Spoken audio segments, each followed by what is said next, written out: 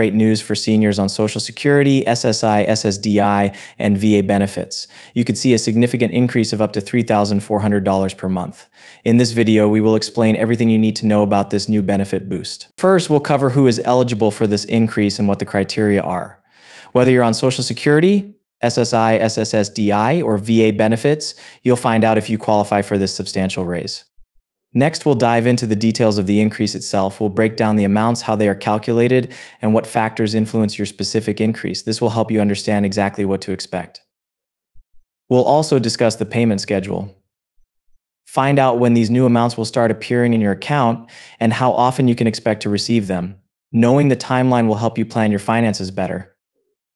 Moreover, we'll talk about how this increase will impact your overall financial situation. From budgeting tips to managing the additional funds wisely, we'll provide practical advice to help you make the most of this benefit boost.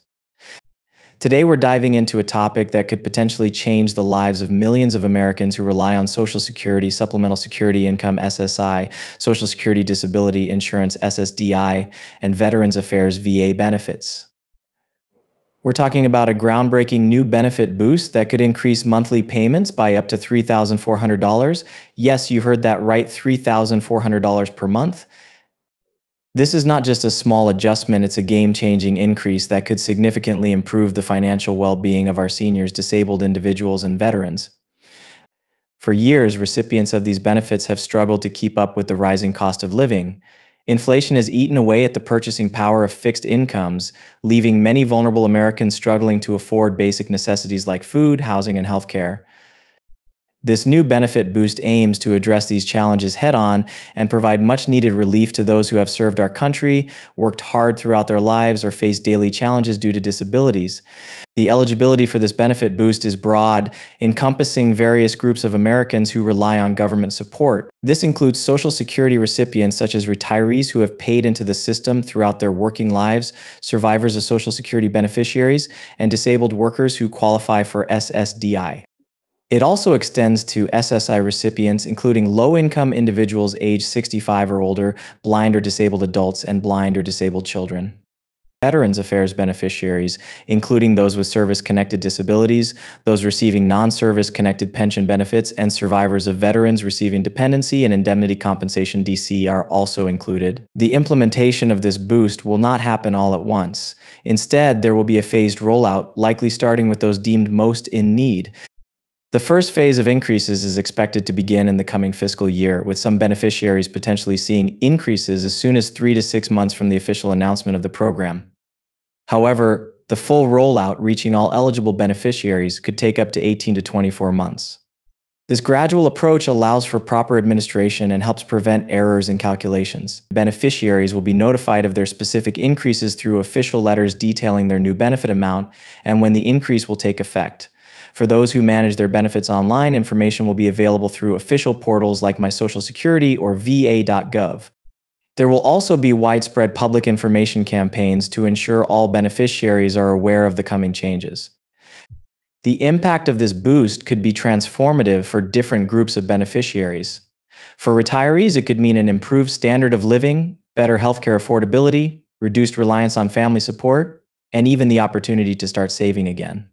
For disabled individuals, the increase could allow access to better care, improved quality of life, reduced stress, and greater independence. Veterans could see more comprehensive support for ongoing medical needs, increased access to mental health services, and improved support for their families. Survivors and dependents of Social Security and VA beneficiaries could also experience significant improvements in their financial stability and overall well-being.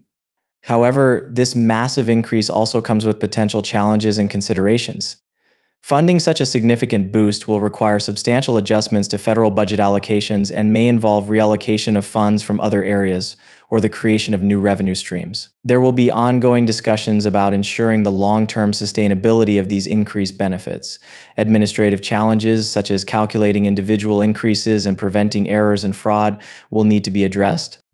Beneficiaries should also be aware that increased income could affect their eligibility for other means-tested programs like Medicaid or SNAP and could have implications for Medicare premiums and tax obligations. As we look forward to this unprecedented benefit boost, it's crucial for beneficiaries to start planning for its effective use. This might include revising budgets, managing debts, building emergency funds, planning for healthcare needs, and considering quality of life improvements.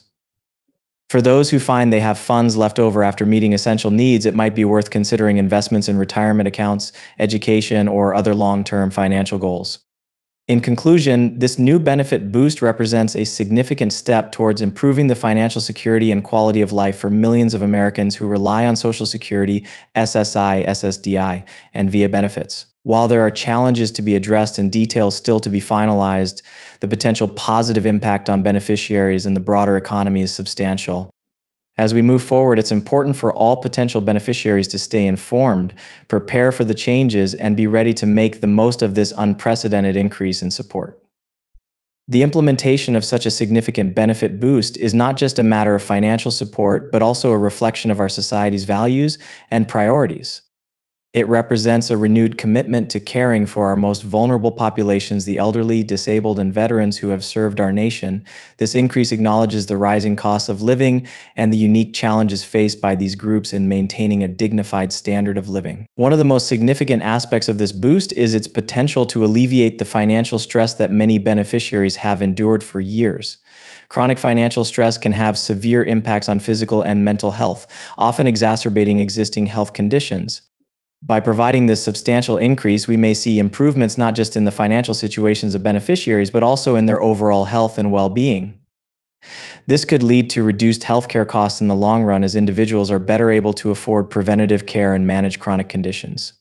The ripple effects of this benefit boost could extend far beyond the immediate recipients.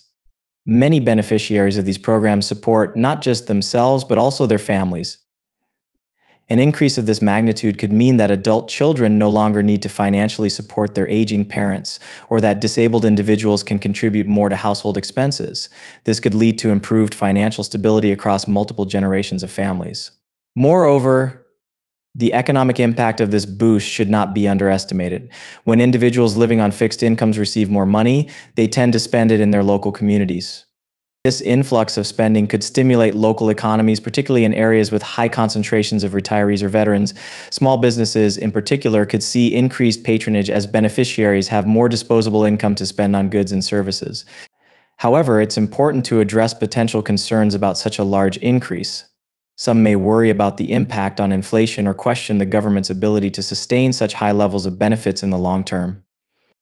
These are valid concerns that will need to be carefully addressed by policymakers. It will be crucial to implement this boost in a way that is fiscally responsible and sustainable, ensuring that these benefits will be available not just for current recipients, but for future generations as well.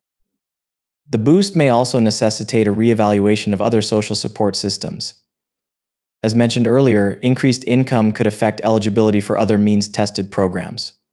This presents an opportunity to review and potentially reform these programs to ensure they work in harmony with the increased benefits rather than creating situations where individuals might be discouraged from accepting the full boost due to fear of losing other essential supports. As we delve deeper into the implications of this monumental benefit boost, it's important to consider its potential long-term effects on society and the economy. This increase isn't just a temporary measure, it represents a fundamental shift in how we value and support our elderly, disabled, and veteran populations.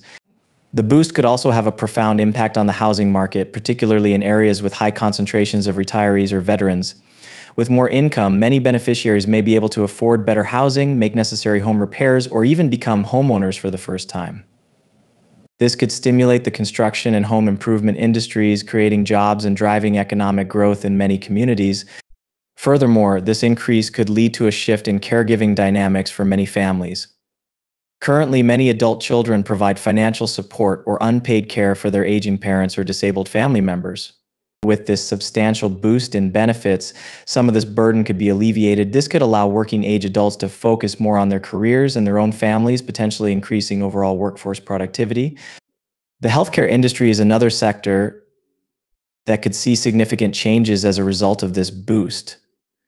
With more financial resources, beneficiaries may be able to afford better healthcare, including preventative care that they might have previously neglected due to cost concerns.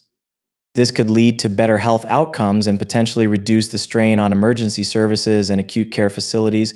Additionally, the mental health benefits of reduced financial stress could be substantial, possibly leading to decreased rates of depression and anxiety among these populations. Education and lifelong learning opportunities might also become more accessible to beneficiaries with this increase. Seniors or disabled individuals who previously couldn't afford to take classes or pursue new interests may now have the means to do so. This could lead to a more engaged and mentally active senior population, contributing to better cognitive health and overall well-being.